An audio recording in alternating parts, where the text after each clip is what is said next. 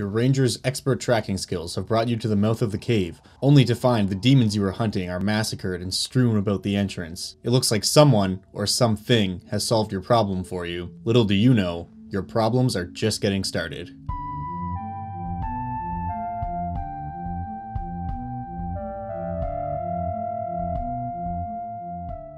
Hello everybody and welcome to another episode of Monster of the Week. Today we are talking about Kythons.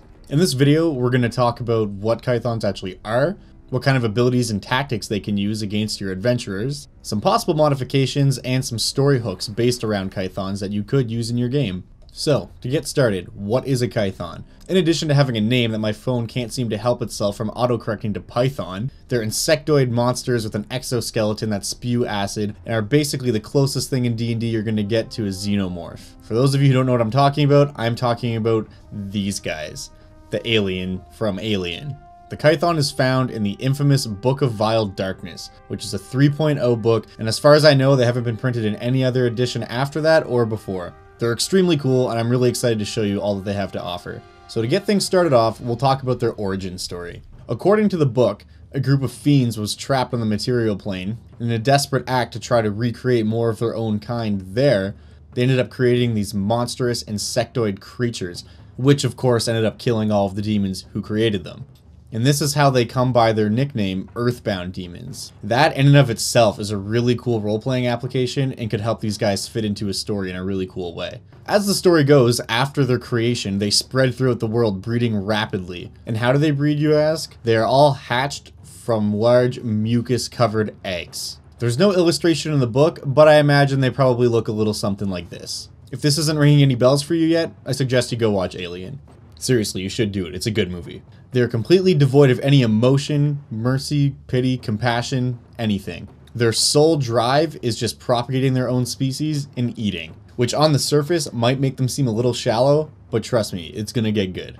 One really interesting feature about them is the language they speak is completely unique to them, but it is a combination of infernal and abyssal, meaning that if you have a character in your party who speaks one of those two languages, you could use this as a storytelling application for when they're speaking to each other. They might be able to pick out a few words here or there that could allude to what they're actually talking about. And they only speak to one another. The book specifies that they will never try to communicate with someone outside of the brood, nor do they show any signs they can even understand what people are saying to them. They're all eyeless, but they have blind sense out to 60 feet, and they have many defenses, including immunity to acid and cold, and they have resistance to fire and electricity. They're more or less merciless killing machines, and this is part of why I think they make excellent villains. Now, there is a brood hierarchy, which is basically dictated by how evolved a Kython is, with the weaker ones basically deferring to those that are more evolved than them. So what we're going to do is we're going to go through the different types of Kythons, we're going to talk about each one and if it has any unique abilities, and then we're going to move on to modifying them a little bit. So first up, we have the broodling. These are literally the newborns of the brood.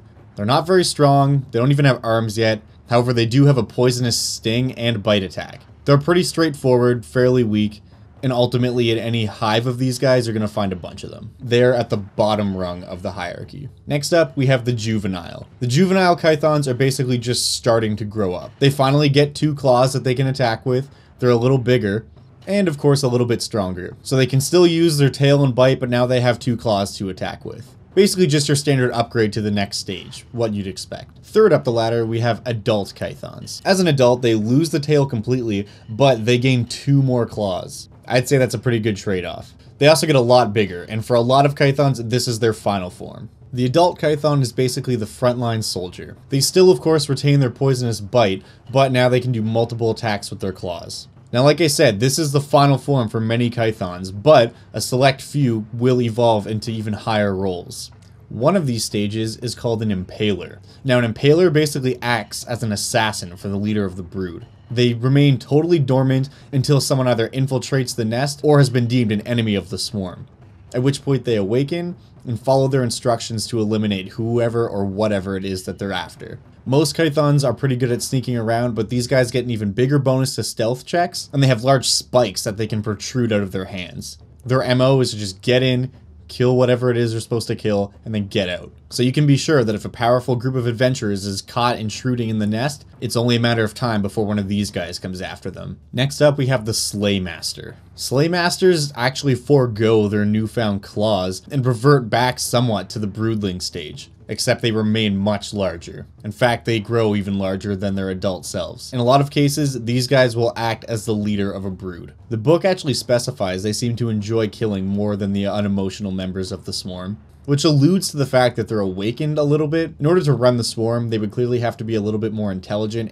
and cognitive. So this, in a lot of ways, could be seen by the players or the people in the world as the first steps to something a lot more terrifying. They're a lot more focused on grappling and poisoning their opponents more so than clawing at them. And if they do manage to get a hold on you, they're going to do a ton of damage. One other interesting feature is that the Slaymaster has the option to reduce its blind sense down to 30 feet, and in doing so, he gains 2 abilities. The first one is called Disruption Field.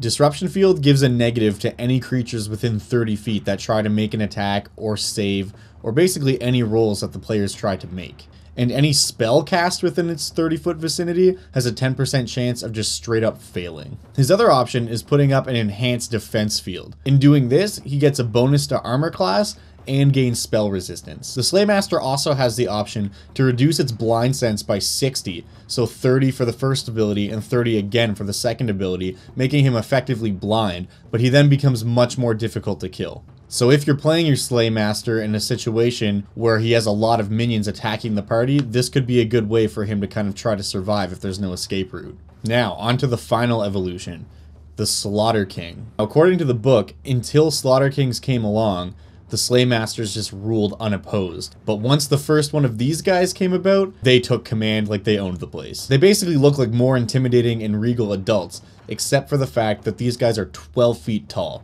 They are absolute monsters, and in a lot of ways represent the pinnacle of what these Kythons aspire to. They are a very rare mutation, and if you have one of these in your game, you bet he's going to be running the brood. The Slaughter King can open his mouth wide like a snake to swallow any prey that will fit, and he also has access to the Disruption Field and enhanced defense options. Now, unlike his lessers, the Slaughter King also has more of a tendency for battle, to the point where he craves battle.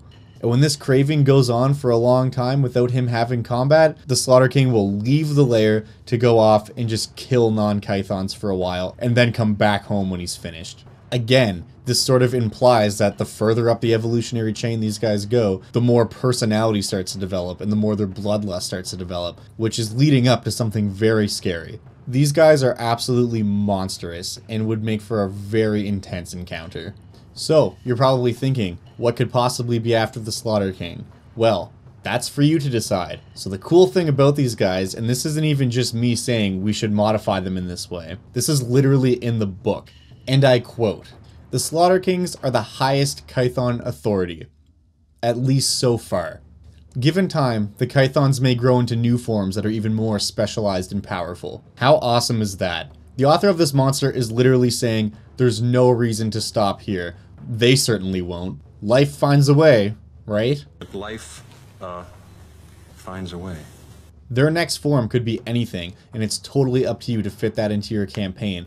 One possible variant I've thought of could be an awakened Slaughter King, where his brain suddenly evolves to the next level, and he starts to have emotions, and thoughts, and ambition. How cool would that be for a story hook? Maybe these Kythons have been living peacefully in the mountains for generations, never bothering anyone who didn't go up there, and suddenly they're attacking cities and villages and no one understands why. Or, why stop now? Let's rip off aliens some more. Maybe there's a Kython queen who's now able to reproduce Kythons at an unprecedented rate. As they start to run out of space, the brood is forced to expand.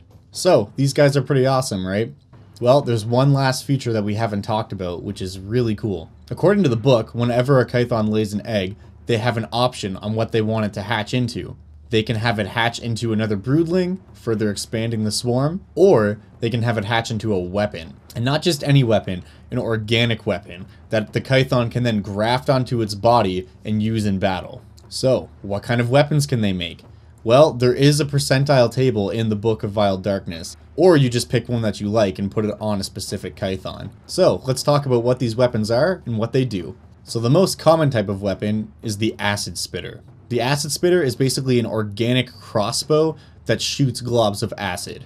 The Kython can use it 10 times per hour, and it's as simple as that. Next up, we have the bone shard crossbow. Again, an organic weapon that basically looks like a repeating crossbow that shoots out sharp splinters of bone at its opponent. The bone splinter itself only actually deals 1 damage, but it carries venom from the type of Kython that's using it. So depending on what type of Kython it is, that venom is going to be anywhere from an inconvenience to nearly lethal. Next, we have the bone blade. Literally a sword made out of bone grafted onto the Kython's arm. It augments his claw attack, so instead of random slashing, it's precision slicing. As you can imagine, this simply increases the damage that the Kython does with his melee attacks. He can also get extra armor. This doesn't actually augment any of his attacks, but it gives him a +2 bonus to AC as he gets more chitinous armor to cover his body. Next up, and my personal favorite, is the mouth launcher. This is literally a smaller mouth that goes inside the Kython's mouth, like Alien, and launches out and grabs its opponent and pulls it in, giving the Kython a free bite attack if it successfully grapples the opponent. Then we have the mucus pod, which is a pod of yellow liquid that goes onto the Kython's arm. When the Kython makes a claw attack, it can launch the mucus all over its opponent. This mucus is very sticky, it prevents them from moving and taking certain actions. You either have to wait the appropriate amount of time to get out of it, or you can dissolve it with alcohol. And lastly, we have the phase organ. This is a small organ that goes onto the back of the Kython's head. This special device allows the Kython to become incorporeal, or then corporeal again, as a free action on its turn. This is particularly useful for impalers, but honestly, any enemy that can slash at you and then disappear is gonna cause problems. The thing I love about these guys is the book leaves a lot of it open to you as a DM to customize. Because as great as all of the classic enemies are, such as beholders or gnolls, your players will kind of have an expectation for how they work. I can guarantee you that almost none of your players will have heard of Kythons, and the few who have will know that they shouldn't know what to expect. There's so much potential for adventures just based on what's in the book, and that's not even counting what kind of customizations you do with these guys. And if you have any Alien fans in the group, they're sure to appreciate it. Should you decide that you want to make them even more Alien-esque, you could literally make them have acid for blood. Every time the characters slash at one, then they're risking getting acid on themselves or their weapons. While we're on the topic though, let's talk about a couple possible adventure hooks for Kythons. As we said earlier in the video, new brood variants are constantly arising as time goes on. Maybe a new variant you've come up with comes to power and directs the brood in a whole new way. Or maybe a passing merchant or other adventurer tries to sell the party a mysterious egg that he's found that ultimately hatches into a Kython. I really like the idea of some NPC coming across the egg and bringing it back to town. I really like the merchant or adventurer finding the egg scenario because it may not even go to the players. Maybe he brings it back to town and presents it to the local king or baron as a gift. Then when it inevitably hatches, gets away into a small dark corner, it starts to propagate itself, and before you know it, you have a Kython infestation in town. If you do go that route, that will create a very intense situation for your players where they're going to feel like they're on a clock to shut this down before it gets out of control.